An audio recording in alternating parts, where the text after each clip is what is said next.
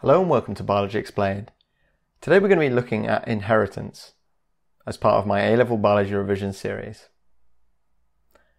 So what we need to know for inheritance, at least to begin with in A-level biology, is how we can produce and look at genetic diagrams to be able to show the possible genotypes and phenotypes of offspring. So if we think about it to begin with, humans are diploid organisms. That means we have two sets of chromosomes, and so we have two possible alleles for each gene. Gametes, which are sex cells produced by organisms, contain only one allele for each gene because they're haploid cells. Then when gametes from two parents fuse together, the alleles they contain form the new genotype of the offspring. And at each locus, which is the position of an allele on a chromosome, the genotype can be homozygous or heterozygous, with homozygous meaning both alleles are the same, and heterozygous meaning each of the alleles are different from each other. Now, these terms, homozygous, heterozygous, alleles, genotypes, phenotypes, are something you're going to have to make sure you just learn the name of and know exactly what they are so you don't get confused if they come up in an exam, and you have to be able to explain what they are sometimes. So make sure to look up what they are and you understand what they are, and it will make learning all this kind of inheritance diagrams and what they are looking for here in the exam much easier. So I highly suggest you learn what they all mean if you don't know that already. So we can use genetic diagrams to predict the genotypes and phenotypes of the offspring produced if two parents are bred together, or crossed, we would say. Now you need to know how to use these genetic diagrams to be able to predict the results of various crosses. And the first one we're going to look at is what we'd call a monohybrid cross, kind of the pretty basic cross. So a monohybrid cross, or monohybrid inheritance, is where we're looking at inheritance of a characteristic controlled by a single gene. Monohybrid crosses show the likelihood of the different alleles of that gene, and so the different possible versions of that characteristic being inherited by offspring of certain parents. And so, for example, let's say there's could be multiple possible alleles for a specific gene, for a specific characteristic. So we're going to look at something like freckles. And so there might be an allele for freckles and an allele against freckles. And so we need to work out what the likelihood of inheriting a specific combination of these alleles are, depending on what your parents' genotypes are. And it will become clear as we talk through a brief overview. So if we look at our parents, that's the important place to start. We see that one parent is homozygous, meaning they have two of the same alleles, and they're homozygous dominant, meaning that allele will take precedence over a recessive allele, meaning it's more like it will be shown in the phenotype, which is the outward expression of your genotype to the outside world. So you'd be able to see it if there was only one allele, which we'll talk about later. And so one of the parents is homozygous dominant for freckles, and one of the parents is homozygous recessive for freckles. And so in this case, if you're homozygous dominant for freckles, you don't have the freckles. So freckles are a recessive trait, meaning you have to have both recessive alleles to gain freckles. So these are the two parents' genotypes. When they're going about, all their cells will have these two alleles in them because they have two chromosomes, a matching pair of chromosomes basically. However, because they're diploid organisms, when they produce gametes, so egg cells or sperm, these cells are haploid, meaning they contain half the amount of chromosomes. So they're only going to have one of each of their two alleles in each cell. So in this case, it doesn't really matter because they're both homozygous, either dominant or recessive. So their gametes can only either contain, in the dominant case, dominant F and dominant F, or in the recessive case, dominant F, as you can see on this diagram. So that's what the parents' genotypes look like. But then it gets a bit more complicated when these gametes alleles, we can look at all the possible offspring that could be produced from these gamete alleles, basically. And so that's what we'd call the F1 generation, so the first generation of offspring. So if we look at the F1 generation, we can see all the possible genotypes of the first generation of offspring. And in this case, if you've got a homozygous dominant crossed with a homozygous recessive, the only possible combination are all heterozygous. And that's important to to remember, because there's certain patterns we can look out for. So in this case, it's all the children have to be heterozygous, as one allele is inherited from each parent, and as each parent is either homozygous dominant or homozygous recessive.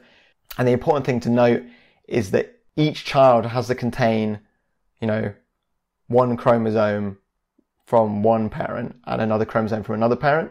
So they can't both gain both dominant alleles from the father, let's say. So one allele comes from the father, one chromosome comes from the mother. And so you can only get combinations from those possible crosses. And in this case, it's heterozygous. So dominant, each child will have one dominant, one recessive allele. And then where it starts to get a little bit more complicated and we have to be aware of is that all those children can produce gametes. But in this case, because they're heterozygous, each child produces one dominant allele and one recessive allele. And that's just kind of, almost random, because when you produce the gamete, it's basically split in half. So the only two possible combinations you have is either the gamete has the dominant allele or the recessive allele in its haploid genotype. And then these gametes can then be crossed basically in produce the F2 genotype. So if we cross two heterozygous genotypes together, we get a broader range of a specific pattern forms for when you cross two heterozygous together. And that's what we call a 3-to-1 ratio in terms of the phenotype.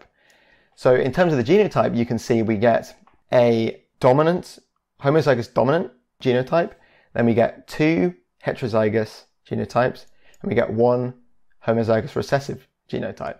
And that always happens when we cross a heterozygous monohybrid cross together.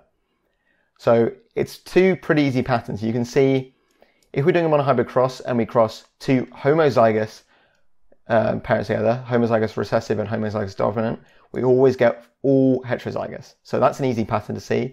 And the other pattern that's simple to see is if we cross two heterozygous together and we get a 1-to-1 genotype ratio. But it's also important to note this is a 3-to-1 phenotypic ratio, because a phenotypic ratio is the outward presentation of the gene effect to other people. So in this case, we'd have, because the dominant allele is for no freckles, we have three genotypes that contain dominant alleles. So therefore, we have a 3-to-1 ratio of people having freckles. So only 25% will have freckles, because it has to be homozygous recessive in order for the person to show that they have these freckle genes. So that's important to know. You just got to make sure you know that genotype is the combination of alleles and phenotype is how these combinations are expressed in the outside world. And so you just got to make sure you can draw a kind of diagram like that. Sometimes it does come up, and just show how you get from a homozygous parents all the way down to the F2 generation.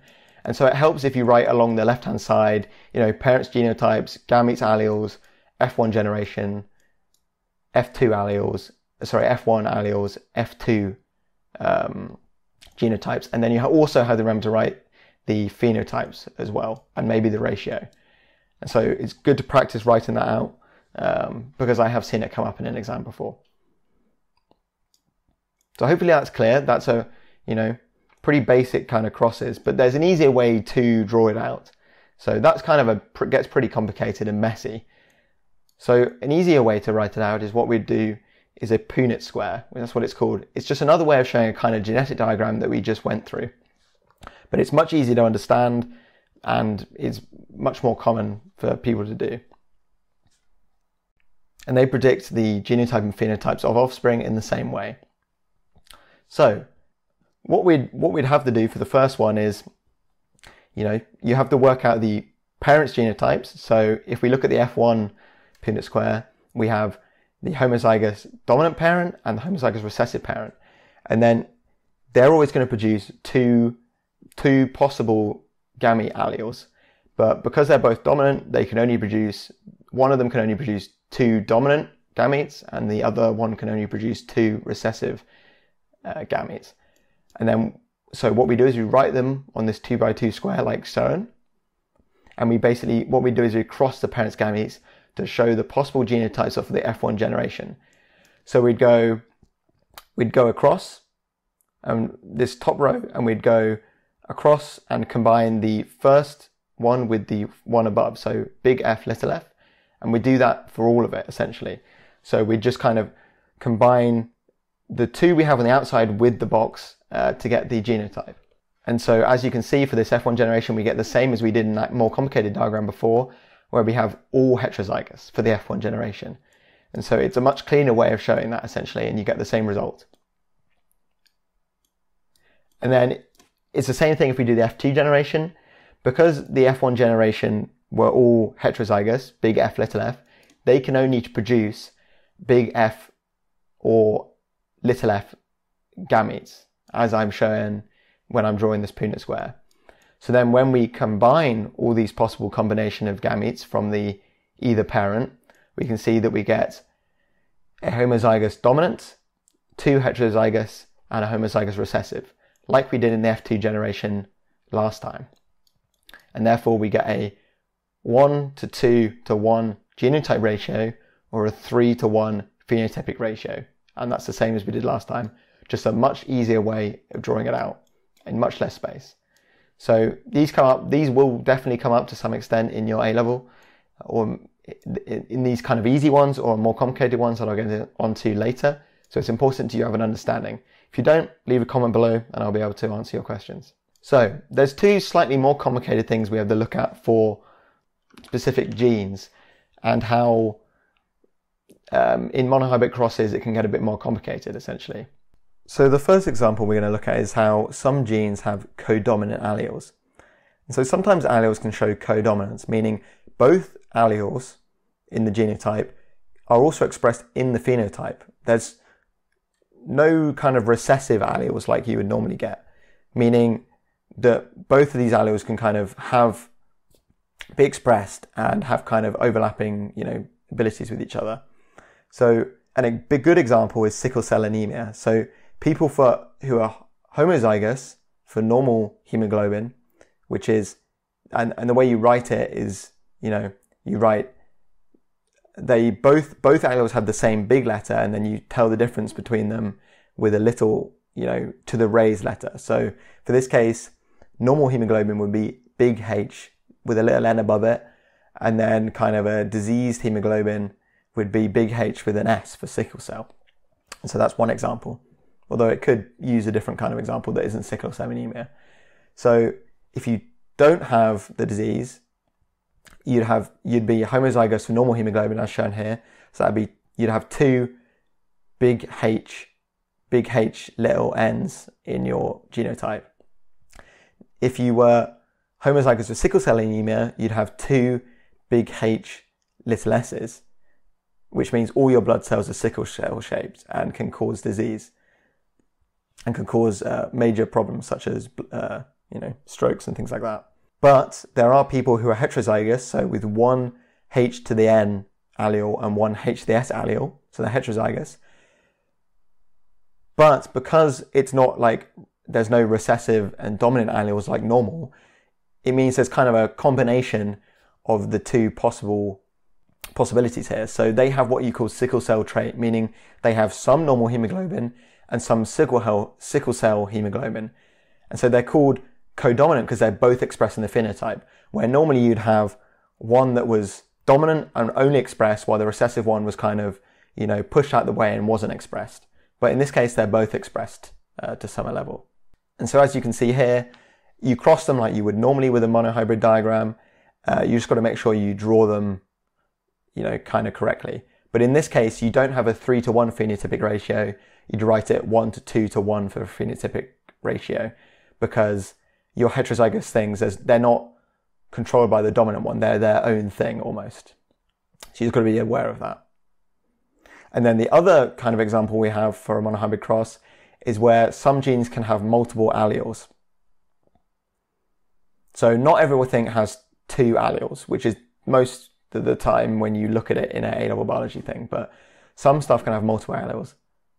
And so in the biggest example really for A-level is the ABO blood group system, where there's 3 alleles for blood types. And so again, you would write it like I with the raised to the power kind of A, B, or O to show what type of blood group it is. And so I to the O is the allele for blood group O, I to the A is the allele for blood group A, and I to the B is the allele for blood group B. So this is where it gets a bit more complicated, because allele I to the O is recessive, while alleles I to the A and I to the B are codominant. So that therefore people with genotype I to the A, IB will have blood group AB, while I to the O will always kind of be shoved out the way by IA or IB. So as you can see on this genetic diagram, if you had a combination of one parent had a blood group alleles of IB, IO, meaning they had blood group of B because IO is recessive, so B is the dominant one, and group of IA, IO, meaning they had blood group A because A is dominant over O. The possible combinations you can get is type A and B because they're codominant, meaning they're both expressed, so you get AB expression, or type A because A is dominant over O, so you only get A expressed. Type B because B is dominant over O, so B is expressed, or type O, but because O is recessive, so because you've got two O alleles, O is the one that is expressed instead. Now, this one's a bit weird because you'd expect O to be rarer because it's a recessive thing, but O is actually really common in the UK because most people are descended from IO, so it's not actually as rare as you think, which is a weird example for this kind of thing. So you just got to remember that codominant, you've got to think about how it affects the phenotype a bit differently to a normal allele because they're both expressed, meaning they'll have kind of a mixture of expression. And in the case of sickle cell anemia, you get kind of a sickle cell trait where you've got a bit of sickle cell going on, but also normal cells. So it's kind of a combination. And then also multiple alleles where you get lots of kind of different combinations, but then you've also got to remember it gets more complicated because individual alleles there can be recessive or codominant or dominant. And so if any of that's unclear, please leave a comment. Hopefully you've liked the video. Please like and subscribe. Stay tuned for more. Thank you.